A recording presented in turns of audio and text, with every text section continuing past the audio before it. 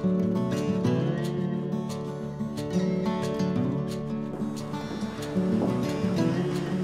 everybody, and welcome. This is an assembly video for my Rustic Bench 72. And so this is a classic pew style bench, and it's just got a very subtle back to it. Nothing too fancy, minimal parts, and I'm going to show you how to assemble it right now. So once we've got everything unboxed, well, we've got our instructions, and this is important to read along. Let's just take a look at what comes in the box. So we've got a set of instructions. We've got our first piece, which is the back piece. And so we're not going to work with the back piece right now, so we're just going to take that and we're going to set it off to the side. So I'm just going to pick this up, put it over here for now, and then we'll come back and get that in a minute. So now that we've got it opened up and we can see our other pieces, well, we've got three legs here. We have a left leg, a center leg, and a right leg, or I'm labeling them L, C, and R. And I realized that I started off doing it left, right, and center, but depending upon whether or not you're looking at it from the back or the front, doesn't make too much sense. So just use the labels that are on them. We also have our tool bag. And then on the very brief instruction sheet here, you can actually see what they're labeled. And so we'll just go through them, we'll sort them out. Usually I put a couple extra parts in here, just in case one of them falls. So the first thing that are going to come out are, we see that there are some wooden dowels. These are 3/8 wooden dowels. And so we're going to pull all of those out, and we've actually got 9 of them. Might be 10, so we'll just put those off to the side. The next thing is we've got 3 sets of screws. And so we've got some panhead screws, which are the medium-sized screw, I guess we'll call those. And so we've got a total of 9 of those, and we'll take them and put them off to the side. And then we got some tapered screws. These are the longer of the screws, and we've also got 9 of them. Put them off to the side. And then we've got 3, these are just wide panhead screws, and so we're going to take those and put them off to the side. Alright, now that we've got that laid out, we're just going to take our legs. Let's take a little quick look at the legs.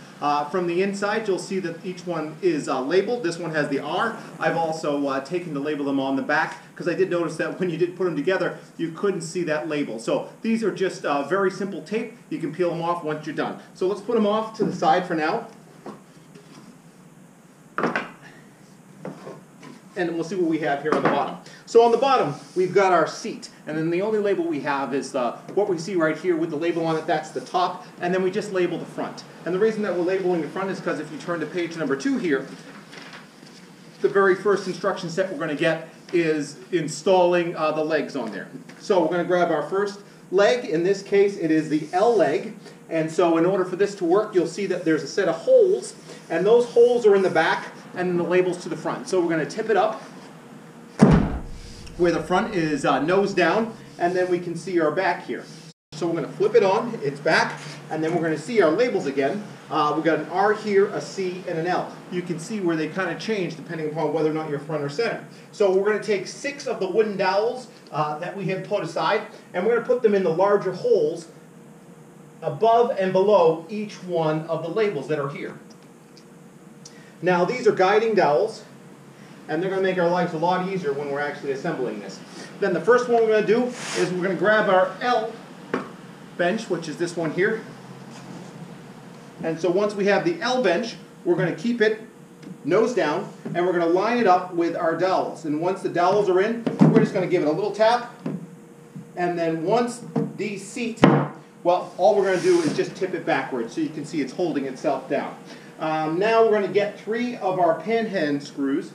These are actually, let me give you the label for them. These are actually labeled D, and then this is the only tool you're going to need for the whole thing. And this is just a Phillips head screwdriver. It's not supplied. I kind of assume everybody has a Phillips head screwdriver in their house. If you don't, it is a very important tool, and I suggest you can pick one up anywhere. But let's do this, and we're going to do this all with a screwdriver.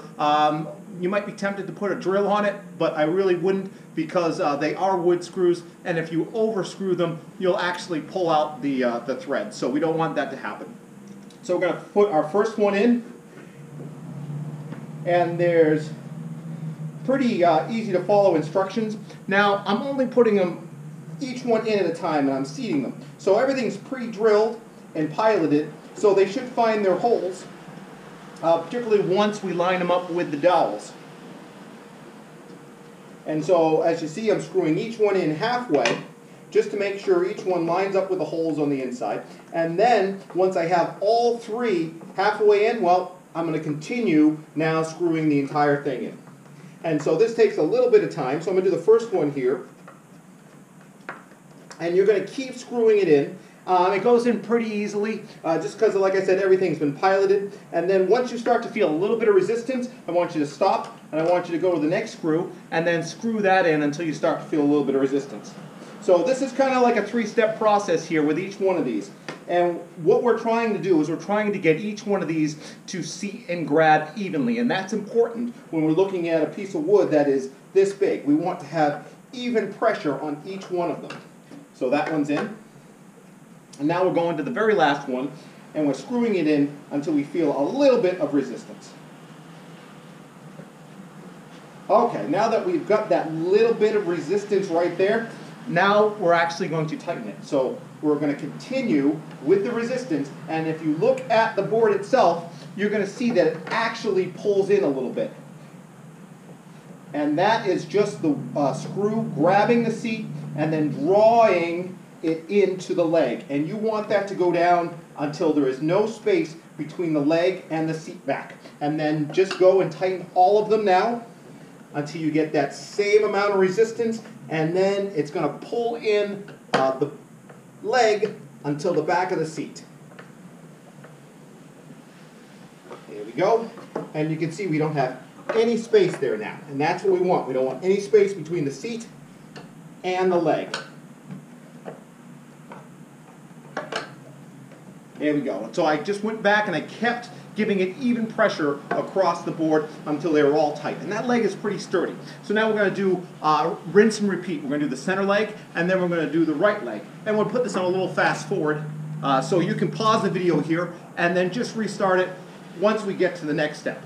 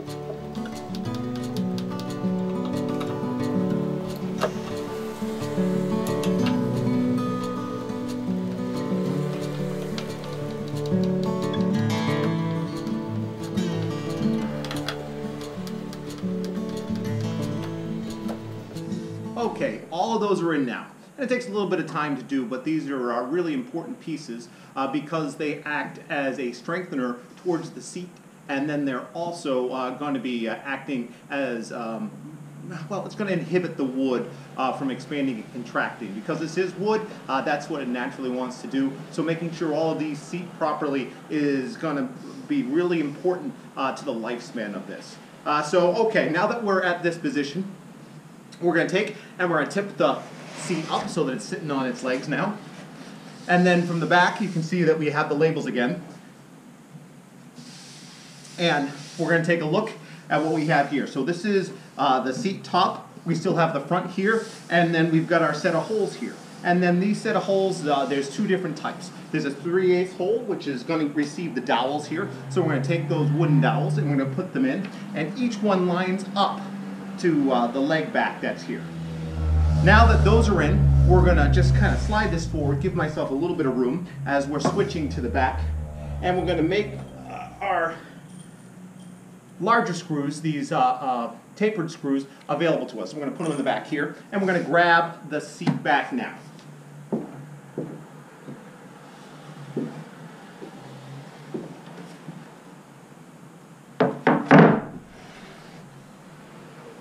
So there's two sides to the seat back.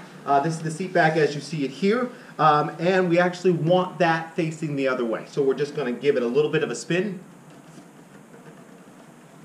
and we're going to have that facing the other way. Now then, this has got a taper on it, so it's got two different sides. We have a chamfered side here, and then the other side is square, but it's got actually a little bit of an angle, and if you lift it up, you can see that we've got the holes here.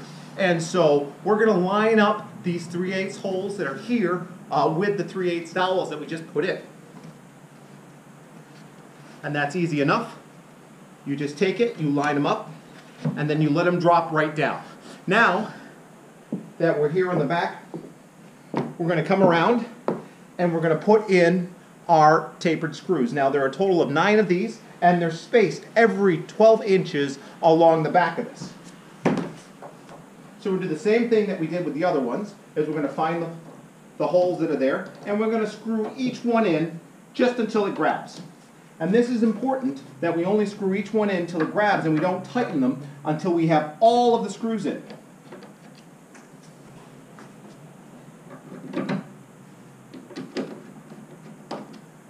Now the reason this is important is it's a very long length of the seat back that's being attached here.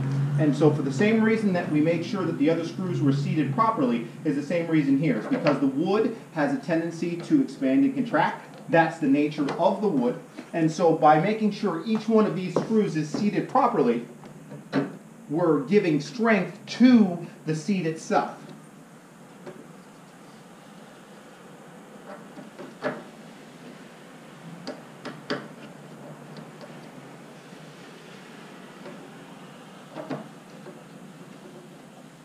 Okay, all 9 of the screws are in, and now I'm going to go back and I'm going to tighten them one at a time.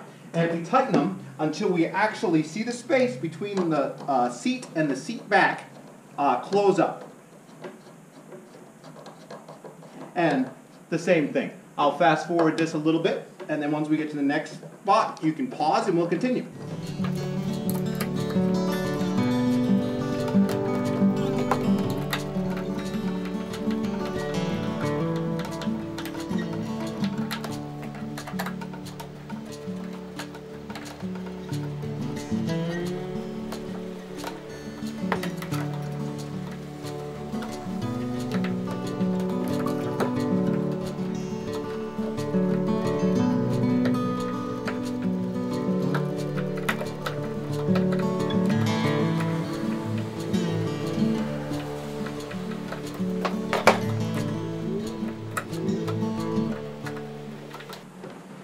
Alright, so that's the very last one. We've tightened it and they've all pulled down a little bit. And you can just kind of feel them pull in, and that's important. You want to put them so that they're tight, but you don't want to put them so they're over tight. And that's one of the reasons I tell you to do everything with a screwdriver, and it takes a little bit of time, but it's important not to over tighten these because then you'll strip them out.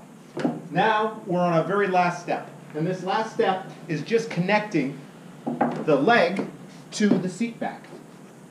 And so these are going to be our smallest panhand screw that we have here, and we're going to line them up.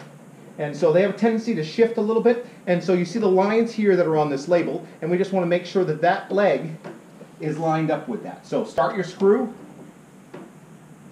and then once you're in a little bit, you want to just make sure the top of the leg is lined up with those lines, and then once it is, it's going to find the pilot hole that's in the back, and then you're going to screw this in all the way until it pulls into the back. And you can see the space between the leg and the seat back just gets pulled in. And then we're going to go and we're going to do the same thing for the right leg and for the left leg, or the R and the L.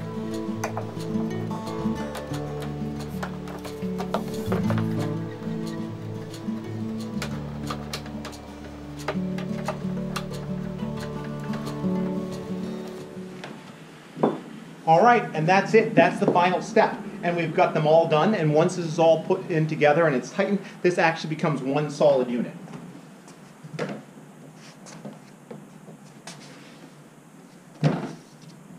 So that's it.